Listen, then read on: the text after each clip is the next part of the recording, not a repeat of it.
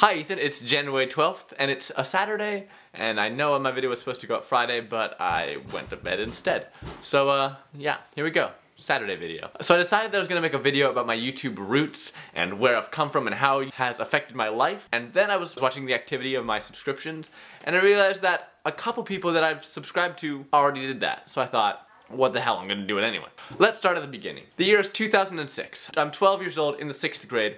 And around the middle of the year, my teacher thought my class would enjoy a certain video by the name of The Evolution of Dance, which she found on this newfangled website called YouTube. Now, YouTube has been in existence since November 2005, but as a 12-year-old who didn't even have a MySpace yet, I did not have a grasp on what the internet held, especially for sites that had only been up a little over a year. Upon discovering YouTube, I was engrossed by the fact that I could upload my spy/secret agent movies, and people who I'd never met and would never meet could watch them. But it was not until May 2007 that my father made me a channel and told me, just don't give out personal information like your name and address. Up to this point in my life, all my videos had been about spies, a little espionage, some hand-to-hand combat, a getaway in a go-kart, that sort of thing. So naturally, all my YouTube videos were Hot Wheels races or anime music videos. That was at least until December 30th. 2008. After watching Live Lava Live all day, I decided to make a vlog-style video. Since that point is when I felt like I was a real part of YouTube.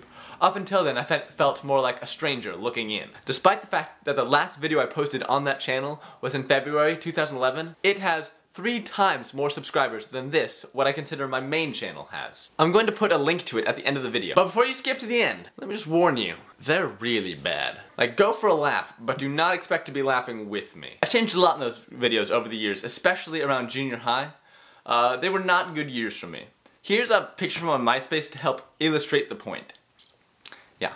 I was not in a good place, and YouTube turned into a friend/diary that I could talk to. I should be really glad that YouTube was not a Horcrux, because I could have brought back the Dark Lord with how much of myself I put into YouTube. YouTube was always what I turned to watch funny videos of people who did not know I existed but whom I considered friends. And now I get to use YouTube to keep in touch with my brother. I've never been big on YouTube in any sense of the word, but I enjoy making videos and that's why I come back every week. And I want to thank you viewers. There's not many of you, but any at all make it worth it. Here's the link to my other channel.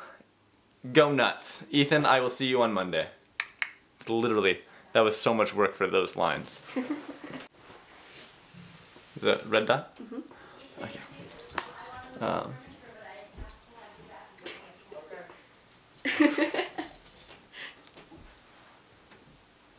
What are you possibly doing, Jackson?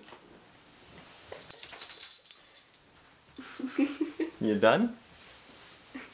Okay. I changed a lot in those videos over the years, especially around junior high.